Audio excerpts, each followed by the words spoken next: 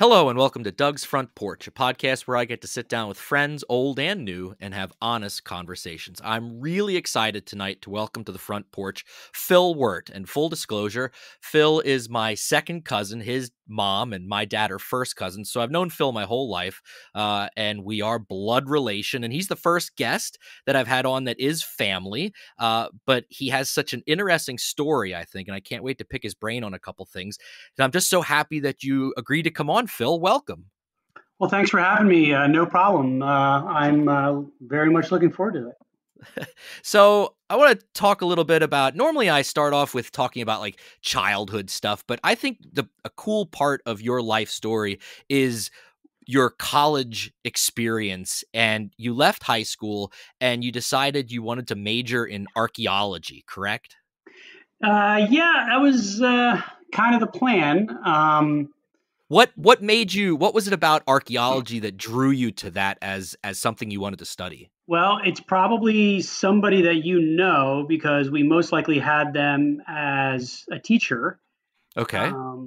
Mr. Bob Miller, my sixth grade Oh yeah. social studies teacher, was I'd always been kind of interested in I don't know what you want to say, like the less black and white parts of school, meaning math and science and so forth. I was more of like a humanities kind of liberal arts kind of minded person, and I remember very specifically doing a unit in sixth grade on ancient Egypt, and of course I knew a little bit, but not to that degree, and it really kind of set myself in motion and getting interested in that. Also being a little bit of a video game geek and that kind of a thing, and playing a lot of Dungeons and Dragons in my basement with my buddies, which now is apparently like really hip. If Yeah. if you do that, but back then it was something that you did do in your basement, keep it in the basement, but Right. but that kind of really spurred my interest. And, when I got to high school, I really couldn't think of anything else that I wanted to study in college other than something along those lines. And so it kind of became almost like a goal that I was going to try to accomplish regardless of who was going to tell me that it wasn't going to work out or that I wouldn't find a job or whatever. I've heard it all. Right. And so, I ended up just looking into programs. This is way back in the dark ages before we had the internet. And so applying to college was done, on paper and through your guidance counselor's office and stuff like that to help you with your transcripts. But I ended up going to school for a major in anthropology with a sub concentration in archaeology. Okay. And then where did you go to school for that? Well, I graduated from Penn State main campus, and so go Nittany Lions, and ended up getting a job before I actually graduated. So kind of worked out in that regard. And you actually got to go on some digs then eventually, didn't you? Many. So can you tell us maybe about like one that was, like your favorite one, or one that was extremely interesting, or even like, what is that like? I think most people, when they hear the word archaeologist, that they just have the idea of like Indiana Jones in their mind, and it is definitely not Indiana Jones, right? No. And quite honestly, Indiana Jones is a horrible archaeologist. Because what he does is called looting. But the romanticization, I can't even speak. I think you know what I mean, of what those movies portray as archaeology to be is really not even a little bit accurate. I mean, 90% of the time when you're in the field, you're not really doing much of anything other than what I could categorize only as, like, say, grunt work.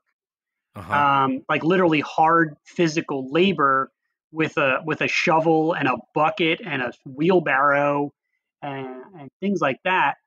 And then, if you've ever seen those shows on PBS, or, there's a really good British show called, was it called Time Travelers or something like that? I can't remember.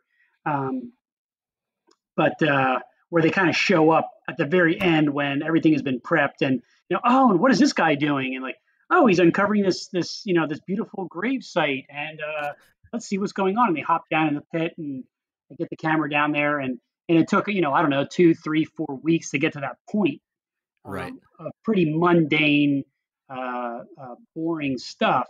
But you know, a lot of countries, especially in Western Europe and the United States and Canada, they all have laws in place.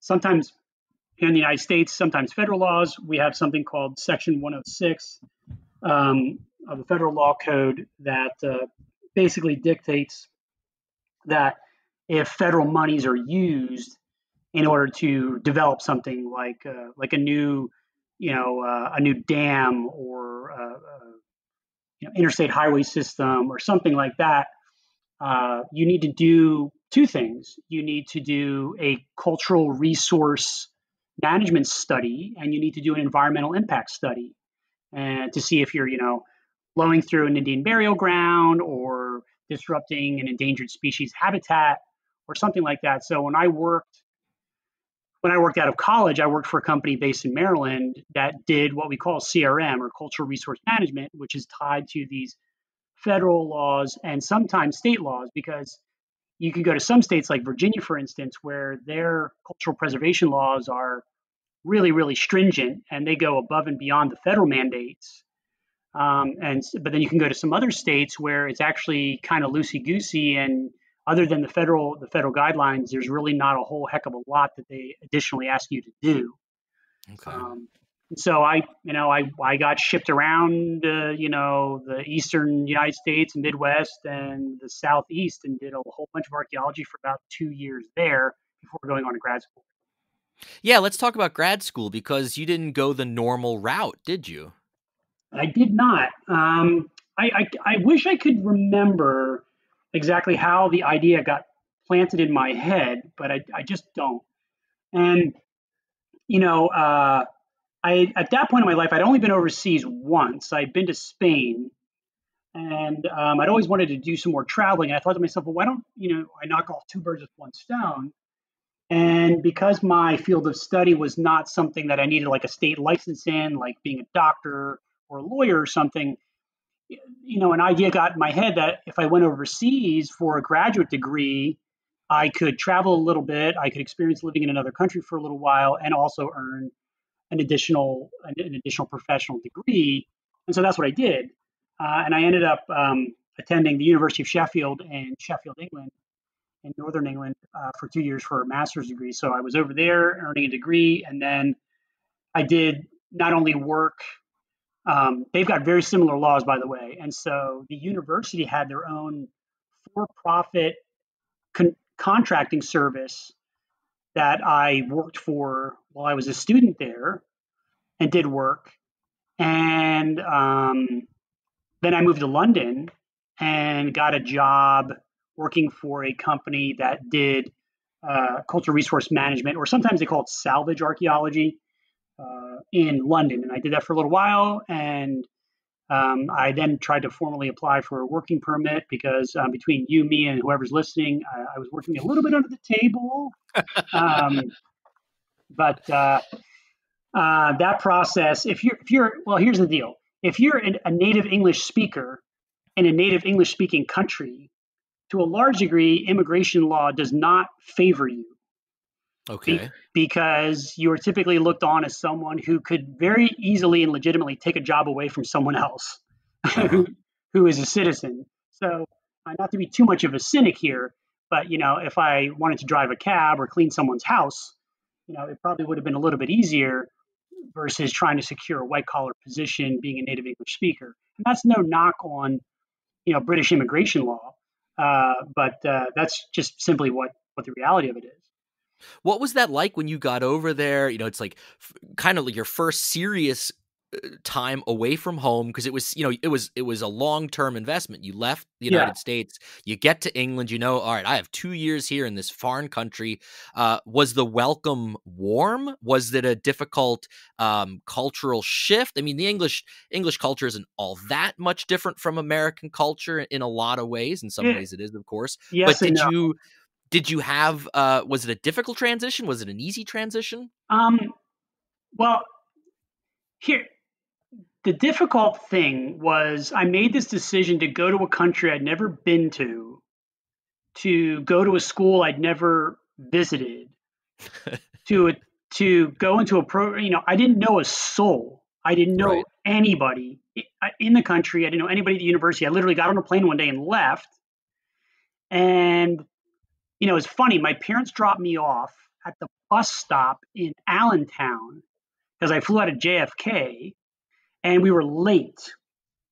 And so I literally had these bags of all my stuff that I was going to use to live for 2 years. Right. And they kind of dropped me off, and it was like the quickest goodbye of my life. I had no idea when I was going to see my parents again or my family or whatever. And it was kind of like, see you later, goodbye. And I got on a bus to go to New York City to get on a plane. And when I'm on the bus, I remember this very distinctly. I get on the bus, and there was hardly anybody on the bus. And there was an older lady that was sitting a couple seats away from me. And all of a sudden, for the first time in my life, I think I was 20, 21, I think it was like 21, 22. And I started, I guess what you could say, have a panic attack. Uh-huh. I started, feeling faint, and I was sweating, and I was, and this lady looked over and she said, "Are you okay?" And I said, "I'm not really sure if I'm okay." She said, "What do you mean?" I said, "Well, I'm getting on a plane to move to another country I've never been to. I don't know anybody." I said, "I think I might be making a mistake here." And I'll never forget this. She looked at me and she asked me this. She said, "How many people told you you'd never get to this point?" Huh. And it was funny because leading up to that, when I told a bunch of people that I was going to go overseas for grad school, the amount of people that told me, "Yeah, you're going to apply and get accepted, and you're not going to go because you're not going to have, the testicular fortitude in order to do it." And so, it'll be a nice little story to tell people that you applied and got accepted to foreign university, but you're never going to take the plunge. And she said, "Well, here you are on your way to the airport. So in a lot of ways, you've kind of, you've kind of accomplished more than most people would give you credit for." And she said, "On top of that, if you get there and hate it, you turn around and come home." Yeah. It's not like, you signed up for the military or, you're serving a prison sentence where you can't get out of it or something. So that kind of really put my mind at ease. And I don't know why she felt the need to, extend that level of grace toward me. Right. Right. But she did, and I'll never forget it. That's crazy. That's a But great story. yeah, I mean, but to answer your question, I mean, I got to give the university a lot of credit because, and man, this was one of the smartest decisions I ever made. I went a week early before classes started. It was an option. You didn't have to do it. It was international student orientation. Uh-huh.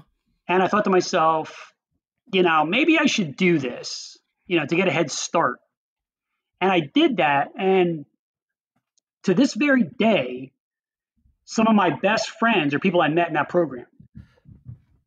Because it was every kid in the same boat from literally every corner of the planet was there because Sheffield University is a large international university like a Penn State or a Harvard or a Michigan or whatever. And so I met people from every stretch. A lot of them were European kids now I don't even think this is a program anymore. Maybe you're familiar with it, but there used to be a program through the EU. I think it was called the Erasmus program. Yeah, yeah, absolutely. Yes. Yeah, I'm not sure if that's still running or not, but when I studied in Germany, all the European students that were studying with me were all on Erasmus scholarships, or Right. a lot of them were. Yeah, yep. Yep. And so a lot of the kids I met were Erasmus students that were basically going to England to a large degree improve their English skills. Yeah, right. And so, but there were other kids there for um, full degrees like I was. A lot of the Erasmus students were studying abroad, and so they'd be there for either half a semester or a year. Um, and so, but interestingly enough, I met a number of Americans there, and the department at the university, the Department of Archaeology at Sheffield, is one of the most preeminent programs in the world. And so it draws people from all over the world to study there. And there were a number of Americans in my program with me, and in the department and at the university, just in general. Because if you think about it, a lot of American students, I teach high school, you teach high school. When do American students ever think about actually pursuing a college degree overseas? Right. Never, you Right. know. So these were mostly graduate students or kids studying abroad from their undergraduate programs back home. But yeah, I mean, the transition was easy yet not. And I hate to be coy about it, but what I tell people about living in Britain is, yeah, the language is the same, and yeah, we get exposed to the accents on TV programs now, and that type of a thing. But it's the little things that you would never expect are different that stand out. Sure. Like the electric plugs being different and everything running on 220 versus 110. And so your electronics not working unless you've got a proper converter, and words being spelled differently that you've heard people speak these words on TV, but you've never seen them written in British English from British vernacular, and having to be forced to write all of my papers in British English with British spelling. Right. Yeah. I didn't even Yeah, think of that. Sure. yeah, and like so I remember going into like Microsoft Word and like putting the default language to British English. Yeah. So when the spell check hit, I It got actually knew that. I was getting it wrong. Right. Right. Um, but yeah, it was. I felt very secure and safe after that first week or so, feeling like I had been tossed into um, a bin full of people in the same boat that they didn't know anybody. And so you all become very fast friends very quickly Yeah. because they don't know anybody. Um, you know, uh, so it was interesting. When I was there, I remember being there for a week or two, and then us getting information about them doing sort of like every school does this in the United States. Like you start your semester as a freshman or any given year, and you can go to some place where they're having like a fair about clubs you can join Uh huh. and stuff like that. Well, what a lot of Americans don't realize is that college athletics everywhere else in the world is basically like club sports Correct. Yep. for American students. So if you want to play intercollegiate athletics, you just join. There's no such thing as athletic scholarships. There's no such thing as tryouts. And I thought to myself, so I go to this fair, and all the clubs are there, and then all the athletic teams are there. And I said to myself, what is something that I could do here that it would be pretty difficult back home? Oh, I'll join the cricket club. So, so I joined the Sheffield University Cricket Club. And, so when I was there, I had my archaeology friends, my classmates. I had my international student friends that were studying all sorts of things that I met the first week I was there. And then I had my cricket chums. And they used to, I remember the first time I showed up at, they don't call it practice. They call it nets. Are you going to come to nets? Meaning practice. Okay. Okay. So I show up at practice, and they're like, "Oh, you're the American that we met at the fair." Yeah. I'm here for I joined, and you told me this is when the first practice was. Oh, here I am. I'm like, oh, okay. And I was kind of a novelty for the first couple of practices because they thought I was just feeding them a line of bull Yeah. about being dedicated to it. And I kept showing up, and I kept showing up, and I kept showing up. And so then all of a sudden, I'm one of the boys. Um, I would say this if I want to, if I'm going to overly generalize, you know, um, it was a little hard to get to know the actual British. Okay. Um, you know, the culture is much warmer than I think a lot of people give it credit for. It's not nearly as aloof as it's perhaps maybe portrayed on TV or in movies. But I would say that the the definition of warmth is different than it is to an American. And but I got to say, I was in the UK just maybe like 2 years ago. Things are changing because of course culture is dynamic and never stays the same. Right.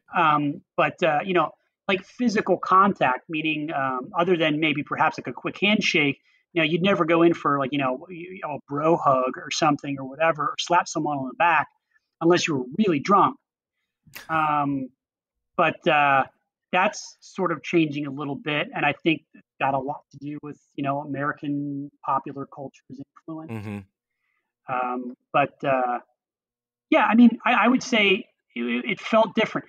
And I have a very close friend who also went to our same high school, who currently is a professor at the University of Edinburgh in Scotland. And he recently came home. I hadn't seen him in over 3 years.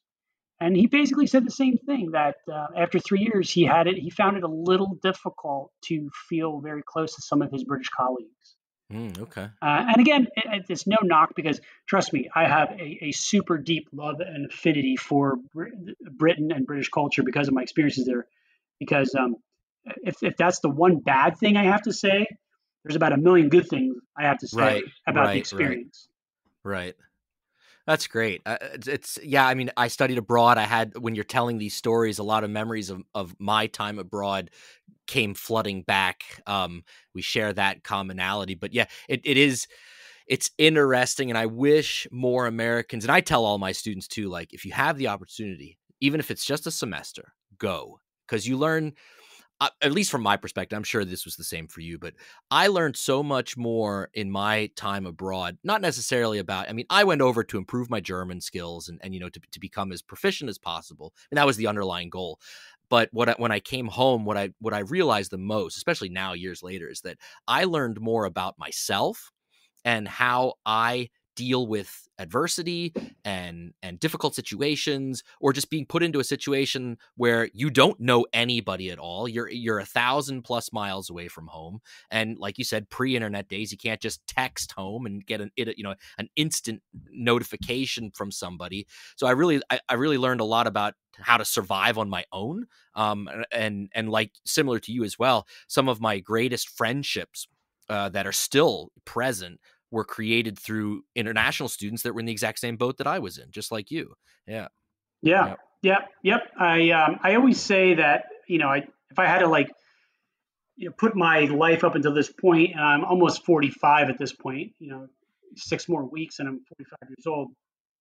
Uh, I kind of say like there's pre Sheffield and there's post Sheffield.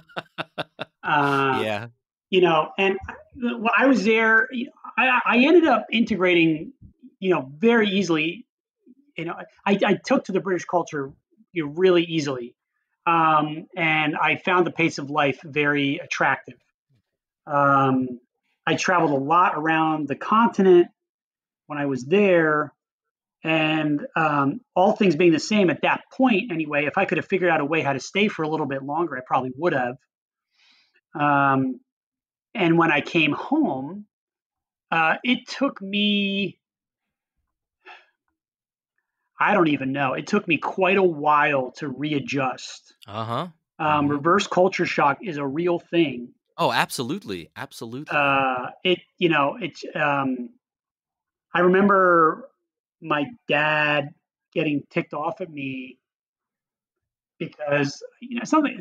I don't even think it's something I said. It was, I don't, maybe it was, I don't remember. And he kind of got miffed at me because he said, you're home now. You should be glad you're home. And here you are, kind of like just wishing you were back, on the other side of the ocean. Like, what's the big deal? Like, I didn't know it was so bad here. Mm-hmm.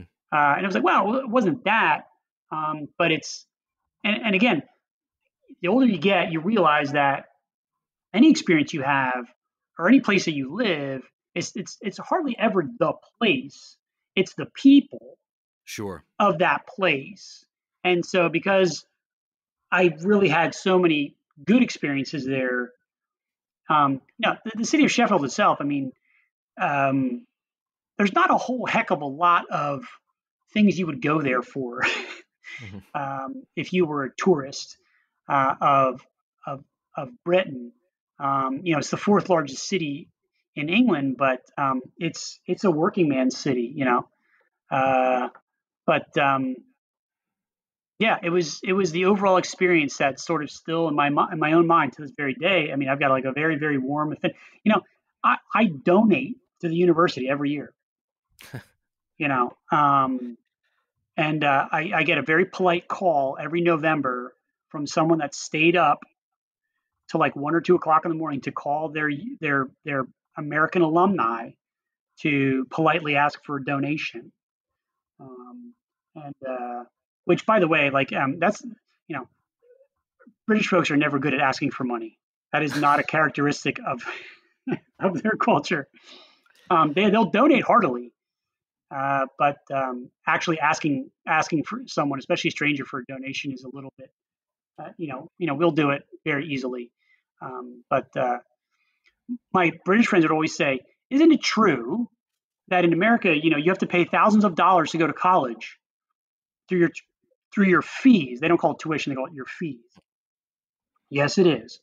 And isn't it also true that then once you graduate, people donate sometimes thousands of dollars, even more, back to the university, even though they already paid all of these exorbitant fees in order to go?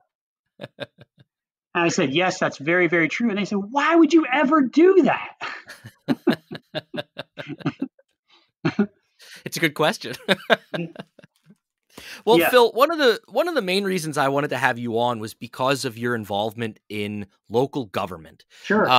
You and we'll talk a little bit about that. You are currently on, and I don't want to get this wrong. I'll let you say it.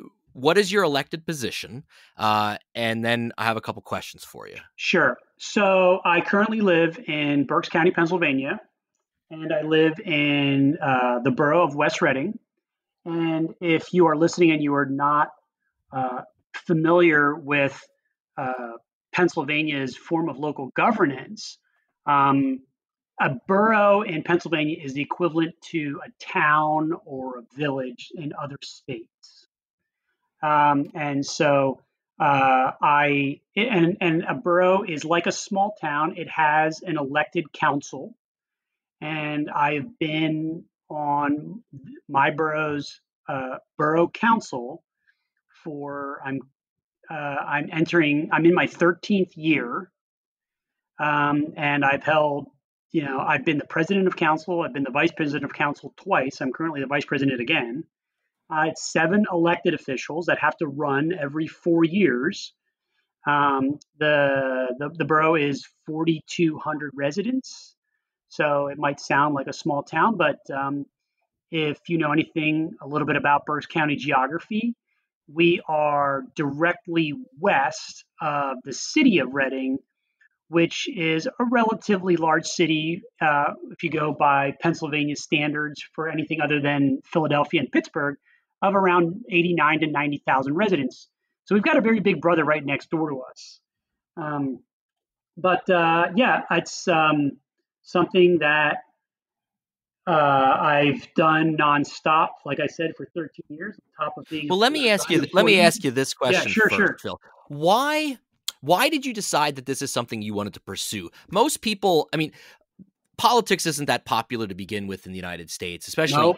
political involvement. And if anybody has any interest in politics, the majority of people might be just following the news at the federal level. They might be able to tell you who their senator is. Maybe they might be able to tell you who their representative in Washington is. But I'll bet you there's, majority of Pennsylvanians would have a hard time telling you who their state representative or state senator Right. is. And I think even when you start talking about local politics, whether it's a township supervisor or borough council, I think that is so foreign to so many Americans. They don't understand how the system works, why it's there, maybe, or even just like, who are these people and what power do they have? So what was it about local government that you said, this is something I want to be part of and run for an elected position? That the answer to that question is a little varied. Partly influenced by my dad. My dad passed away 5 years ago, as of 2 days ago. But when he was around and I was a kid, he wasn't an elected official, but he was a volunteer on so many, community boards and nonprofits and church organizations and church councils and things like that. That the seed of being involved in your community was kind of planted a little early in me. Not that I totally didn't. Not that I appreciated that my dad was being away from home in the evenings a lot of times and doing these types of things to try to serve. Not that I appreciated that at all, because I totally didn't, because I was a dumb kid. Yeah. But as I got older, I remember being very heavily influenced in my early 20s after running into some of your listeners may know, if you've ever heard of, it's become more popular now, the new urbanist movement, which is this urban design philosophy that's you kind of grew out of the 80s and the 90s, and where people, you're going back to you know uh, putting emphasis on Main Street communities and walkability and uh, uh, small mom and pop shops and things like that. And I read a bunch of books by a particular author that I really like a lot, James Howard Kunstler, who lives in upstate New York. He wrote a couple of really influential books in the 90s that I had, by total happenstance, found in a bargain bin at a Borders in Ohio when I was doing some archaeology, and totally fell in love with it. And so the idea of increased walkability, urbanization, being connected to your community, knowing your neighbors, supporting local businesses, having a local resilient economy, all of that stuff, that's very buzzwordy now. What has been a thing in certain architectural and urban planning circles for decades. And when I decided to, what I went to college in State College, and if you've ever been to State College, Pennsylvania, you don't need a car. And then I lived in London, and I lived in Sheffield, England, and I lived in Boston, downtown Boston. I didn't need a car. So urban locations where you could walk and take advantage of public transportation and things like that very much uh, um, was interesting to me. I was very interested in that. When I came back to Berks County in early 2000s, West Reading, which is a very compact urban municipality, had decided to take out $6 million worth of public debt in order to enhance their Main Street, which is a classic American Main Street type feel to it. And I thought to myself, this community gets it. They are leveraging their inherent strengths to try to um, look forward to the future by taking a big financial risk. And I wanted to be a part of that. And so I ended up buying a house here and doing what most people do when you're young. I was in my late 20s and taking advantage of, the restaurants and the bars and the shops and the walkability. And then I thought to myself, who's running the show here? Who are these people actually running the show? And I got curious and I started going to borough council meetings. And I was hooked after the first one. If you've never been to a local government meeting, so much is discussed and talked about it that directly pertains to your daily life. How anybody does not, kick open the door to find out what's going on in their community, I don't understand it. because I Yeah, talked to my can you speak on maybe why do you think most people are so blasé and so about their local government? Is it just a lack of knowledge about it, do you think, or is it just that we're just so, I don't even know how to explain it myself. But what do you think is one of the reasons that most people don't take an interest in? Because you're right, local government is the government that affects you the most, in my opinion, too. On a it's day-to-day basis. not just your opinion; that's actual fact. Um, some of it is yes. I can tell you, I don't know, I can't speak of other states, but we do a poor job. I'm a social studies teacher in a public high school in Pennsylvania, and I taught government for years. The curriculum, to a large degree, does not overly emphasize the importance of local governance. I mean, because if you think about it, local government is a direct reflection of state and federal government. You have three branches with three distinct jobs. You have a separation of powers and checks and balances. So when I taught government, I would do it the opposite way. I would teach the kids all about local government first and then teach it up to the federal level. Because when was the last time a president or a senator or even a House rep had a direct, influence on your life Right. versus, say, the guy that lives next door to you that happens to be on the school board, or the guy that lives next door to you that happens to be a township supervisor, and they're figuring out, well, should we hire another cop or should we pave that street? Um, Right. it might not sound like the most important thing, but it's going to have the most direct influence on your daily life. And these people are accessible. They're your neighbors. You can go and talk to them at meetings. You can reach out to them whenever you want, because this is, if anybody thinks that you make money being a local elected official, you got another thing coming. Because if I had to bill out for every hour over the last 13 years that I worked for for this borough, maybe I would have enough to have a legitimate second job. Um, I get a very small stipend every year of the princely sum of $1,500, and I probably spend every month, I don't know, probably 30, 40 hours on borough business. Uh-huh. On top of all the meetings I have to go to, which some months could be like 7, 8, 9 meetings. Right. Uh, what do you wish you could change about the system, local government, or in particular, your borough council? What's something that you wish, Uh, if you had the magic wand, that would maybe make the system easier or more accessible, or I don't know. well, that's a difficult question. I don't want to speak about specifically my municipality. I like to keep it a Okay. little bit more general, but Sure. um, I think a lot of people don't know how much power they really have in order to influence their own communities. Um, I never ever in a million years sought out what I do because of my own ego or seeking higher office or anything like that. All I wanted to do was live in a cool, funky town and help it succeed. That was Right. it. And it's funny because I've had people, you can't do this for 13 years and not have people get ticked off at you. Oh, sure. And Sure. so there are people in my community that would rather have me not be elected. Um, but for some reason, I always end up with the most votes.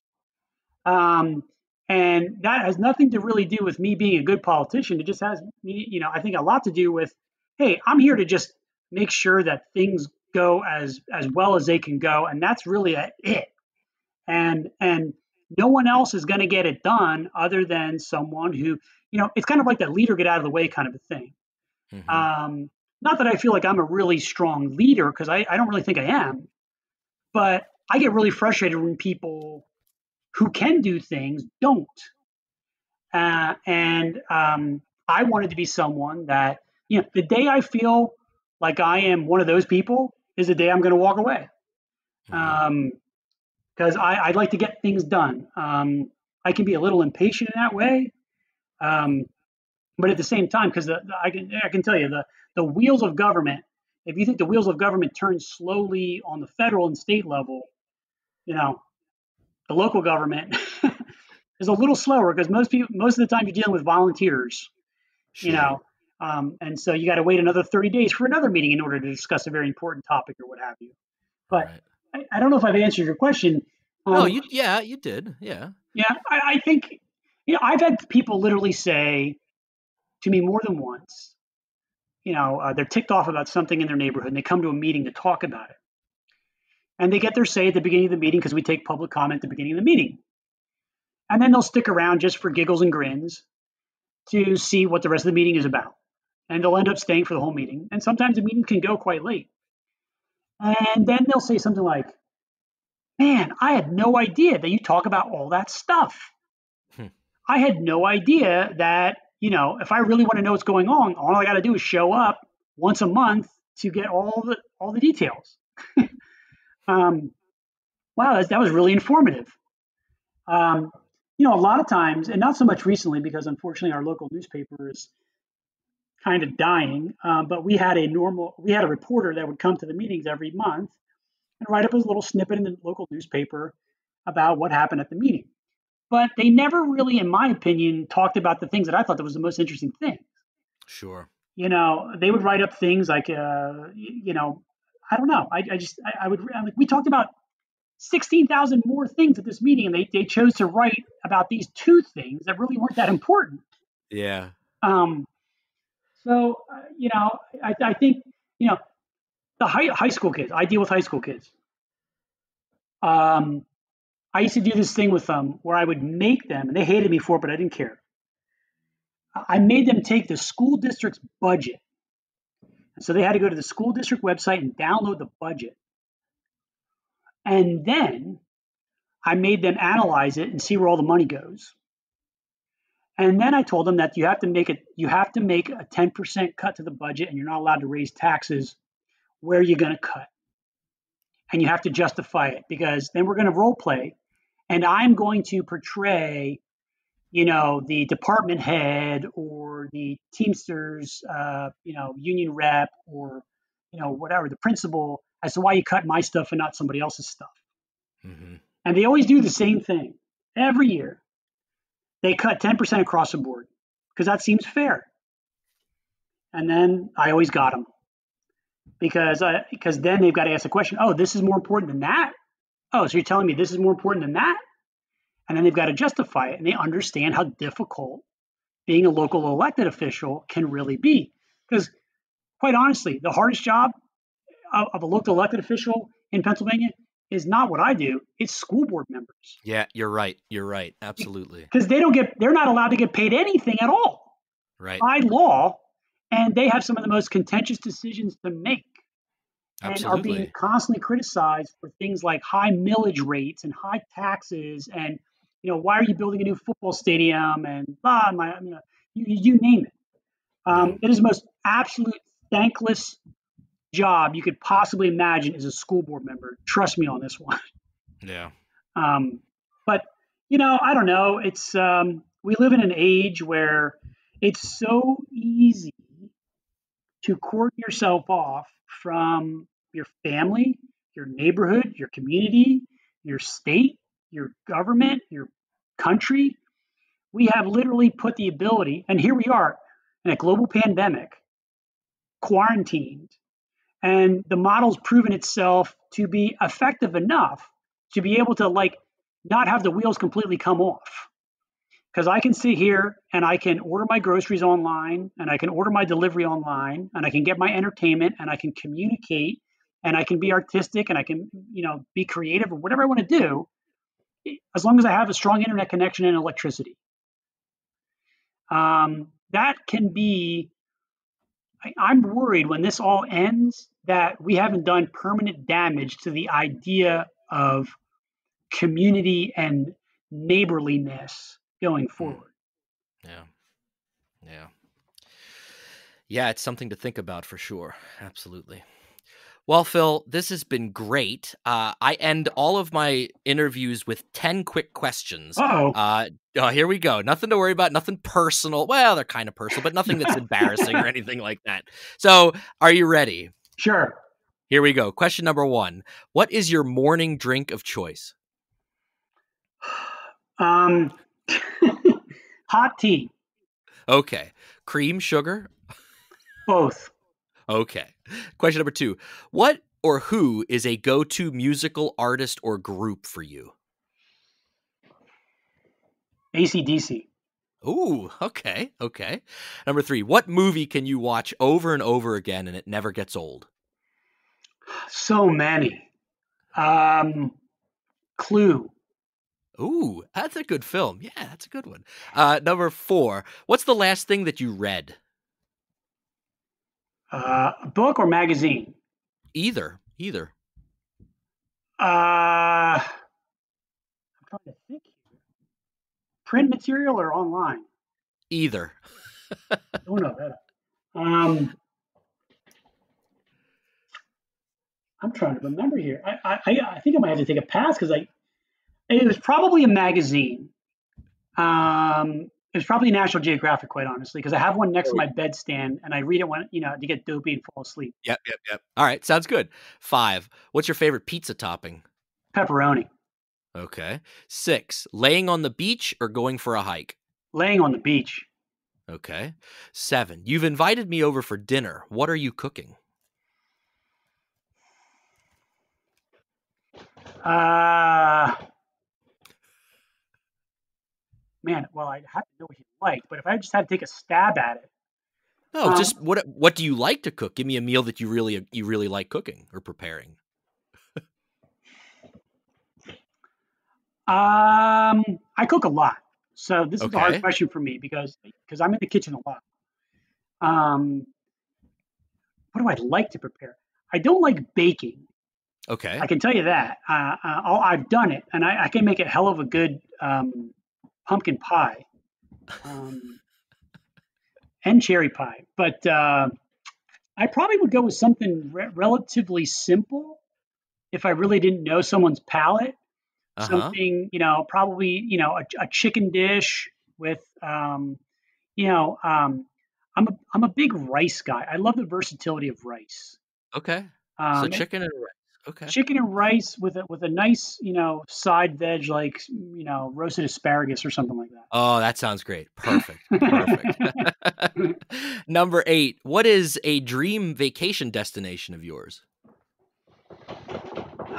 um, this is gonna maybe sound a little unpopular right now, but China. Okay. Okay. Number 9. What is something that you're afraid of? Thunder. Oh, okay. And the last one, what job other than your current one would you love to have? Probably an urban planner. Oh, that'd be cool. Yeah. I think Yeah. you'd fit that. I think you'd fit into that Yep. really, really well. Yeah, I think I would. I think I would enjoy that. If I was about 15 years younger, I probably would have switched careers at this point. Okay. Well, Phil, it has been an absolute pleasure talking with you. We talked about some great stuff. You brought back some great memories for me from my time abroad. And I think it's so important that we had this discussion about local government because, like you, I'm a big proponent of people getting involved, even if it's just going to meetings, not necessarily serving. If they want to serve, Sure. that's No, great. no. But just going to meetings, listening what's going on so that you're informed and you're not just getting all your information off somebody that doesn't know what they're talking about. So Right. I think that was really important for hopefully for our listeners to hear that and hopefully they got something out of that. Yep. Thank you so much for Yep. coming on. I really appreciate it, Phil. Yeah, it's been a real treat. I thought this was a really great conversation. I hope you and the listeners out there in internet land enjoyed it as well and stuck around after the first 2 or 3 minutes. Hopefully, we didn't bore you to death. But sure, it's been fun.